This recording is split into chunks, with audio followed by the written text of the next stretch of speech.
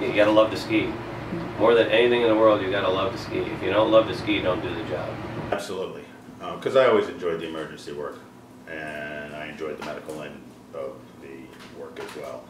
I'll get out early in the morning and get up before the other patrollers do and take a snowmobile ride up, and you can just see the sun rising. It's spectacular. So, you know, being a part of a team that gets to help I've always enjoyed that aspect. It's got risk management aspects. You actually have to go to school and do some continuing education to stay with it. It's one of them. I mean, there's the whole helping people thing, which is fun as well, but that's a different aspect to it. And we get to ski everything before everybody else does, and that has a certain mystique about it.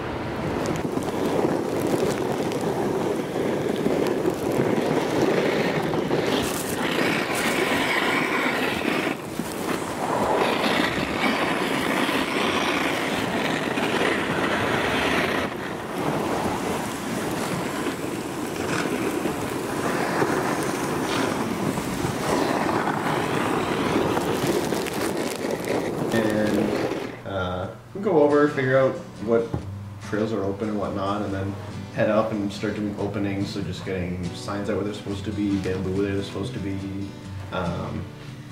and then once kind of all the openings are done, we start doing trail checks. And then at some point during the day, depending on when the year it is, if it's a real busy day, people start getting hurt and need whatever they need first aid, and then we'll ride down to the bottom or whatever it may be. And then it's usually from like 10 to 2 is the insane time when there's too many things going on and nobody can keep track of what's going on. And then it quiets down, and then we do sweep at the end of the day, and we try and make sure that nobody's stuck in a ditch somewhere.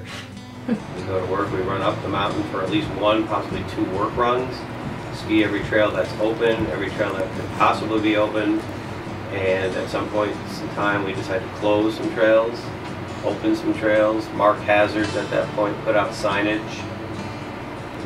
On the weekends we try to keep 2 people on top of each mountain at all times ready to respond to any kind of accident that we may have to respond to. And everybody else just skis.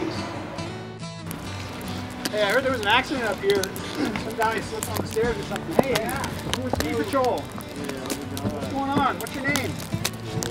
Chase. Everything okay, Chase? What happened here? And the requirements, and that's because you are certified by the National Ski Patrol. So as I was telling you a little while ago, this is the ski patroller's first aid Bible. It's outdoor emergency care. It is what they use for all of their certifications as far as how to treat injured or ill people from, well, let's just say, you know, from altitude sickness, etc. It also teaches them how to deal with environmental problems, geography problems, or geographical problems, etc. And how to improvise with splints, and many different items along that nature too. I took an outdoor emergency care class at Okemo, which it's similar to an EMT, but it's just way more trauma focused than medical, because it's all trauma. You see people breaking bones. 1 weekend a month, like the Saturday and the Sunday for 8 to 5 or something, and then there was a test at the end to get certified. And that was just to get the outdoor emergency care certification. And then once the ski season started up, then we did all those same skills and we just applied them, out in the snow, out in the cold, where things are sliding around, and it's just a little bit more chaotic. And once you finish all that, then you take kind of a final mock test and you do a whole backboard, and you go to bring someone down and go through those moguls and make sure you can handle sled and all that stuff. And if you do everything all right, then you're good to go.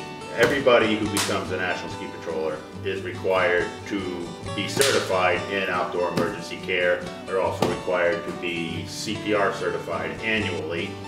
And then, of course, you have to proceed through different trainings and certifications for transporting injured people down the mountain on sleds, etc. So there's ski training as well.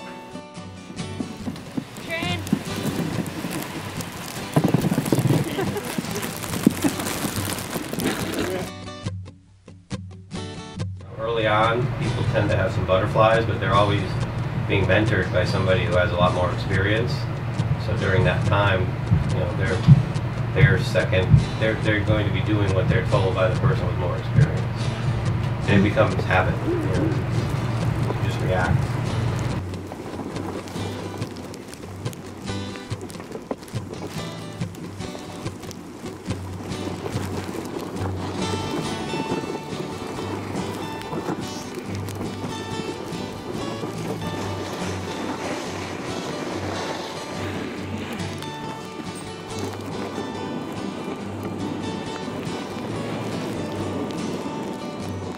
Long hours, bad pay, injury mostly. You know, you have to stay fit. You have to be aware of what your limitations are. It's a long day. Start at 7:15, and I won't be off the hill till close to 5 o'clock today. This time of year, you go to work in the dark. You get home and you leave work in the dark. Cold. You have to be aware of frostbite, hypothermia, and then just bone injuries, ligament injuries, muscle injuries. What would you have done differently? I think I would have. Well, I think I would have gotten on the head faster since there were two of us. Okay. Yeah.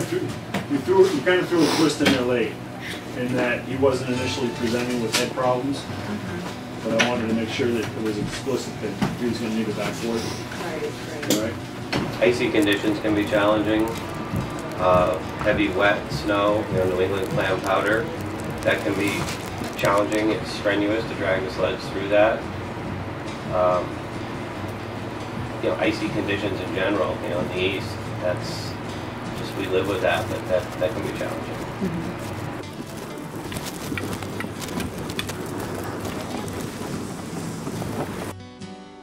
Well, I was very interested in skiing, of course, and it was at a time when Carly and Tommy, my children, were learning how to ski. So we went over to Yagoo to learn lessons, etc.